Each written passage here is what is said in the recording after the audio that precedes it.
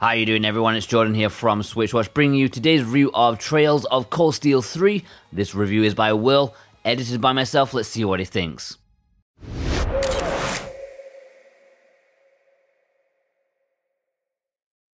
Trails of Cold Steel is a series of games in the long-running Legend of Heroes universe from Nihon Falcom. This series has an enormous and dedicated cult fanbase, and I actually found the time to delve into this trilogy for now, as the fourth game is coming soon, only a few weeks before being handed a review copy of Trails of Cold Steel 3. As such, this is going to be a different kind of review. The reason for that is because the publisher at the time of writing decided to port only the third and newest game in the trilogy to the Switch. A big question many potential fans are probably going to ask is, can I start with Cold Steel 3? The answer to that is yes, but the game does a good job of catching new players up with its world and characters, but that job is not quite good enough. This is an intensely deep trilogy of games in an extravagantly grand and expansive fantasy world.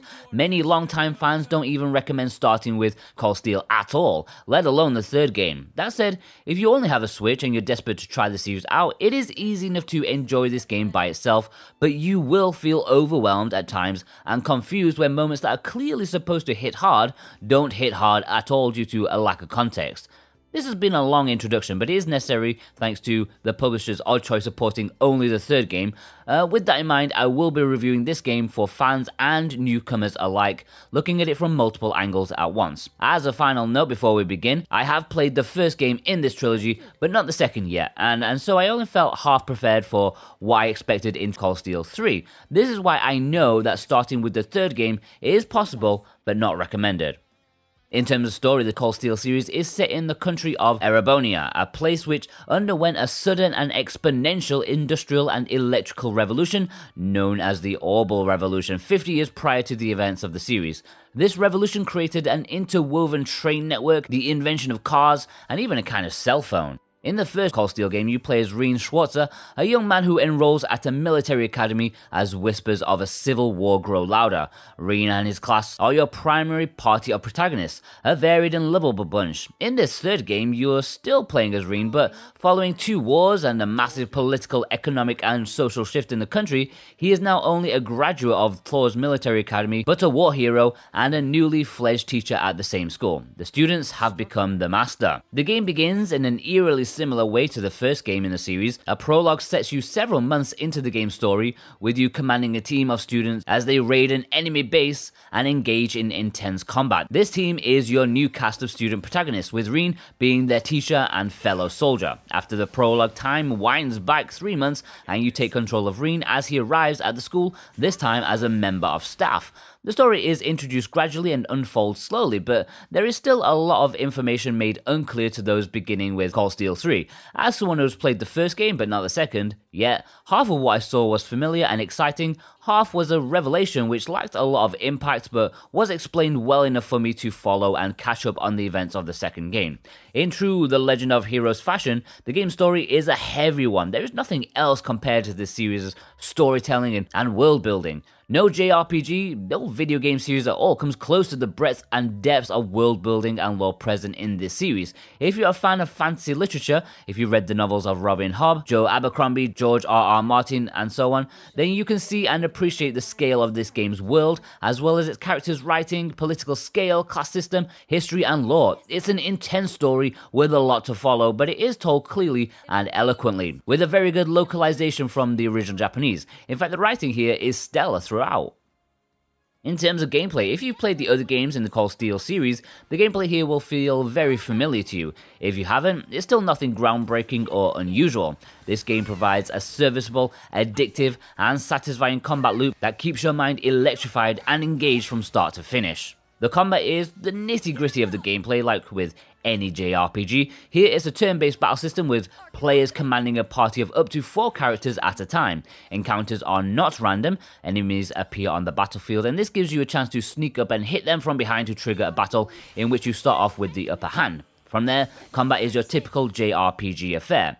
During combat, you have attack, magic, skill, and item options. Magic is known as arts, and skills are known as crafts. While in the first game, you cycle through a wheel of options at the start of each turn, here you have them mapped to your face buttons and your D-pad, which makes for a far more streamlined and intuitive, if minor, change. Crafts are your most useful tools in battle. They require CP to execute, which builds when you attack or get hit. Using crafts deplete your CP, but also restores it a little upon a successful hit, so you almost never run out. Very little has changed in the combat system for Cold Steel 3. One main difference is that the combat simply looks flashier. The special attacks known as S-Crafts now have more dramatic and exciting animations tied to their execution. And a new mechanic is introduced, Brave Order. A Brave Order is a buff which you can use in combat to support your party, and it doesn't take up a turn, just like S-Crafts. Outside of combat, gameplay mostly consists of exploring the world, chatting with NPCs and party members, completing side quests, and enjoying minigames such as cooking and fishing. Something that makes this series so wonderfully unique is the amount of attention to detail that's been put into each of the NPCs. As the story moves forward, random NPCs like shop owners have new things to say, demonstrating a unique personality and perspective from every single person you meet. This is no different here, as you can also spend your free time doing favors and chatting with other primary characters in order to strengthen your bond with them. Something which was introduced into the PS4 ports of Cold Steel 1 and 2 was the Turbo mode. Renamed High Speed mode in this game, it is a fantastic tool which allows you to heighten the pace during combat and when exploring the field and hub areas. This series is slow, both in terms of overall narrative and individual moments of dialogue. Liberal use of this mode is definitely encouraged to speed up slower segments and to get through combat with a little more pace, though no dialogue should ever be skipped. This is a richly detailed story with fantastic character writing, and you should spend as much time talking, listening, and reading as possible. The music of Trials of Cold Steel is a standout aspect of the entire series. The composers have time and time again delivered a bombastic, layered, complex, and expansive soundtrack of militaristic tracks and soft melodies. These games shift in tone and theme often, and whatever you're up to in the game, there's a track that perfectly fits the mood. Whether you're in combat, dungeon crawling, shopping, relaxing, strolling through town, teaching a class, exploring a new location, or taking part in an intense dialogue sequence, the music perfectly fits the mood. The music for this game is recognizable to fans of the first two games, but you'll find here mostly brand new tracks which perfectly fit the series' brand, as well as a few recognizable tracks that have been remixed and expanded upon. As for the vocal performance, they remain consistently strong throughout. There isn't a weak acting performance to be found. The game's graphical power make it clear what kind of budget Falcom are working with, and yet the quality of English voice acting is absolutely top notch. The only notable difference here compared to the PS4 editions, of the first game at least, is which lines are voiced and which aren't. In the first game, the more serious moments are voiced, and most of the dialogue which takes place on the field wasn't. In Cold Steel 3, voices come from nowhere during conversations that are just, written texts until suddenly they aren't. And occasionally a chat between two people will have one of them voiced and the other silent. That is a bit weird. A negative to the music in this game, which may well be a Switch-specific problem, is that it lacks a lot of clarity and bombast. It sounds a lot more compressed than previous titles, and I can't help but wonder if that's something to do with the porting of the game to the Switch. If that is the case, it is lazy and could have been avoided. The complete opposite issue to what happened with Dragon Quest XI, which was ported to the Switch. In terms of visuals, for players who are new to this trilogy, Cold Steel 3 has all the visual trappings of a low-budget JRPG. It doesn't have the dynamic style and visual flair of Persona 5, or the ridiculous polish and animations of Final Fantasy VII Remake. In fact, it has all the textures and animations of an early PS3 game, and that's being generous. But none of that matters. If ever a series existed to prove that graphical power is secondary to good writing, characters, music, and combat mechanics, it is Cold Steel. The series sells itself on its interconnected world of complex politics, war, and class systems, not in its movie-like visual quality. What the game's visuals lack in graphical power, however, they make up for with an established and unique brand of art. In true JRPG fashion, Cold Steel 3 opens with two unique anime cutscenes, and each character model has an anime equivalent which is shown off in menus and during certain combat moves. Beyond that, the design aspects of the game is very confident. The design of the towns and cities, down to the bricks and mortar, as well as the vehicles, the clothing, accessories, weapons and items, everything has been meticulously thought out to give this world and its people a firm sense of identity. That is perhaps the entire series' biggest selling point, identity. The visuals and design work to support the lore, history, politics and so on that has been written into this trilogy. For those who have played the first two games, this one does demonstrate a marked improvement in graphical quality. Character models are softer, with their angry edges smoothed out and textured. Details like Rien's coat flutters as he runs is a nice improvement. Hair is softer, clothes have more rich and dynamic color palettes, and mouth animations during dialogue are more impressive. None of this is groundbreaking, but it is certainly welcome. There are two downsides to the visuals, however, and both may be related to the Switch port specifically, though I haven't played this game on other systems to be able to say for sure.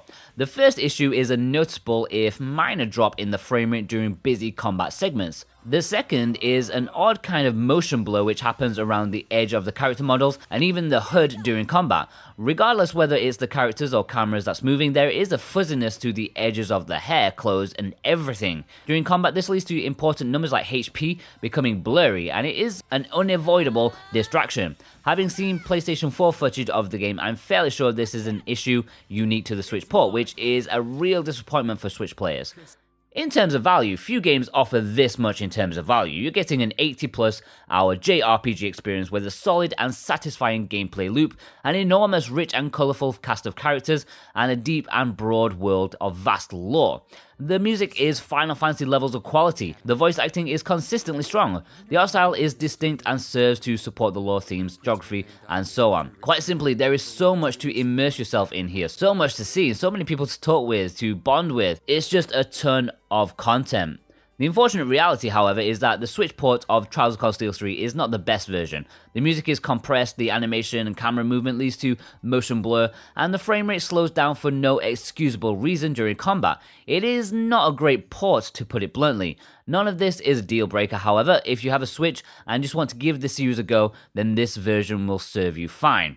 Overall, Cold Steel 3 is a worthy third game in an already phenomenal JRPG series. It continues to build on an already incredible steampunk fantasy story, giving you more time with the characters you love and introduce more lovable protagonists to get to know. The combat and gameplay loops remain familiar, but with enough tweaks to make it feel fresh, and the same goes for the improved music and visual design. For newcomers of the series, Cold Steel 3 isn't the ideal starting point. However, it can be. If you have a Switch and you're intrigued by the series, please pick this game up. Few JRPG series can live up to the staggering world building, lore, and characters put here in the third game. It is an 8 out of 10. Alright, thanks very much to Will for putting this together. He's been busy these few weeks putting Brigandine and this one together, two big RPGs. Be sure to check out Brigandine, he reviewed that a couple of days ago. Plus all our other content that we have, and head over to switchwatch.co.uk for all other stuff.